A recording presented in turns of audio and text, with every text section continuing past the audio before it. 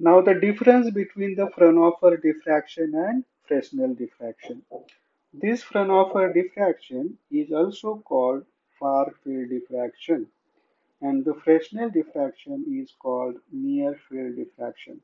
Why they are called far field and near field diffraction? Let's see the diagram of that. So here you see the diagram of Fraunhofer diffraction from the small aperture or small the slit. As you see here, there is a source of the light, and this source of light emit wavefronts. That wavefronts are spherical or cylindrical. What we want in case of Fraunhofer diffraction is plane wavefront. So we have used the lens here. This is the convex lens. This convex lens makes the rays parallel, and so we get the plane wavefront. This plane wavefront then incident on the slit. The plane wavefront then incident on this slit. Then every point in this plane of the slit acts as secondary source and emits secondary waves in all directions. And then these diffracted rays or these secondary waves which are emitted from every point from the plane of the slit, we need to focus it. And so another lens is used, and here I have shown two such a secondary waves which are making an angle 0. They are focused at point P0, and those secondary waves which are making an angle theta with normal to the plane of the slit, they are focused at point P1. So this is the diagram of Fraunhofer diffraction. As you can see, in case of the Fraunhofer diffraction, we need a plane wavefront. And you get plane wavefront only when the source is at infinite distance. When this source is at infinite distance, then only the plane wavefront will be incident on the slit. And also, when you want to focus such a parallel rays, your screen also should be at distance infinity. And that's why the Fraunhofer diffraction is called far field diffraction. Now see the diagram of Fresnel diffraction. In this case, no lenses are used. There is a source, and so cylindrical or spherical wavefront incident on the slit. Accordingly, it bends, and on the screen, which is also at finite distance from the slit, you can get the diffraction fringes. In this case, from the slit, source and screen both are at finite distance, and hence they are called near field diffraction. So you got the idea why they are called far field and near field diffraction. So the first difference can be, one is far field diffraction, another one is near field diffraction. Then let's see the second difference between Fraunhofer and Fresnel diffraction.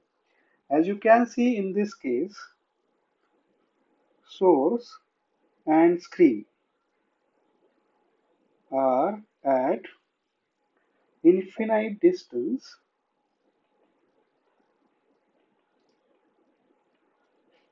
from slit or obstacle. That is in case of the Fraunhofer diffraction. In case of Fresnel diffraction, as from the diagram you can see that the source and screen are at finite distance from slit or obstacle. So that is the second difference. Then the third difference, just for sake of writing the difference, we can say that in case of the Fraunhofer diffraction, convex lenses used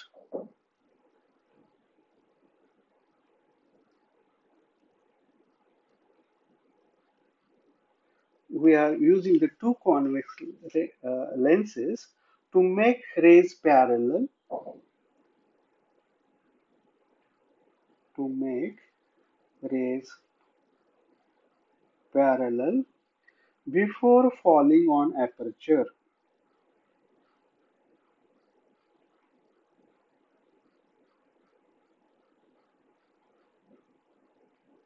or slit, and to focus light on screen. So two lenses are used. One lens is to make the rays parallel before it is falling on the slit, and the second lens is used to focus these secondary waves on the screen. But in case of Fresnel diffraction, this is the Fresnel diffraction, no lenses are used here.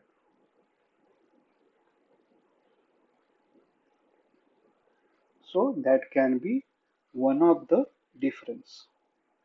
Then the fourth difference is, let us write the fourth difference. Let us see what kind of incident wavefront is. Incident wavefront on slit or obstacle is plane wavefront.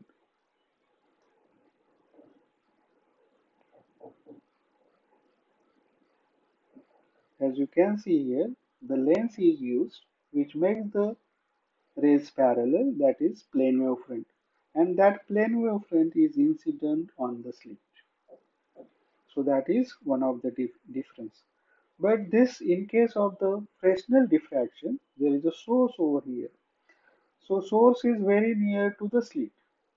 So the wavefront can be spherical or cylindrical. So the fourth difference for Fresnel diffraction is incident wavefront is spherical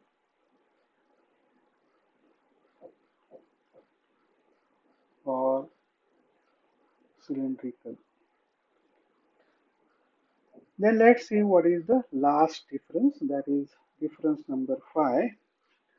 In the plane of aperture, phase of secondary waves is same at all points. In the plane of aperture, or we can say obstacle, phase of secondary waves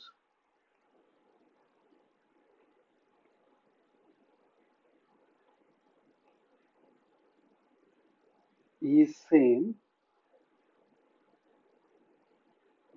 at all points.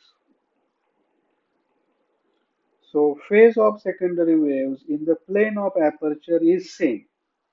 How come it is same? Let's see that. Let's say this is the plane wavefront over here. When this plane wavefront is incident on the slit, so in this plane of slit, the plane wavefront is incident on the slit. So in the plane of the slit, as it is plane, every point in this plane of the slit, waves, the phase of secondary waves is same. All the particles in the plane of the slit would be at the same state of vibrations. That is, they all will be having same phase. So the difference is in the plane of aperture or obstacle, the phase of secondary waves is same at all points. But in case of Fresnel diffraction, the wavefront is either cylindrical or spherical, And when this wavefront is incident on the slit, and as you know that this is the plane of slit. So when this wavefront is incident on it, it goes slowly. So in this case, secondary waves at a different points are having different phase. As this is a cylindrical, it travels through this plane like this.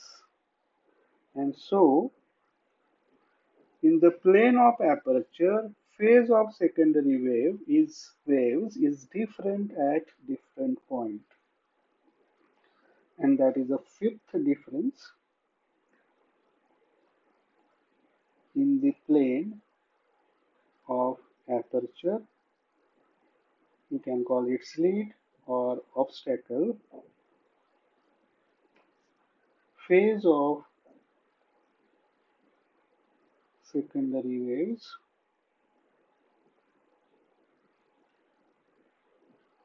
is different at different points.